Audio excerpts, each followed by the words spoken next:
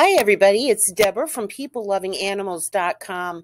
If you live in a cold climate and you're wondering if your dog needs a coat in the winter, I'm going to invite you to use the link in the description box to watch my video called Do Dogs Need Coats in Winter?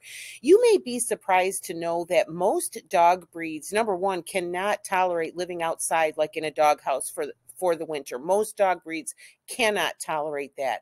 But you might also be surprised to learn that most dog breeds can't tolerate the cold at all. In other words, if you're going out for a walk and you need a coat, most dog breeds will need a coat too. If you go ahead, use the link, watch that video, you're going to find out why the things I'm saying are true. And in that video, I'm also going to give you a link for a printable list of dog breeds that do need coats. I hope this helps.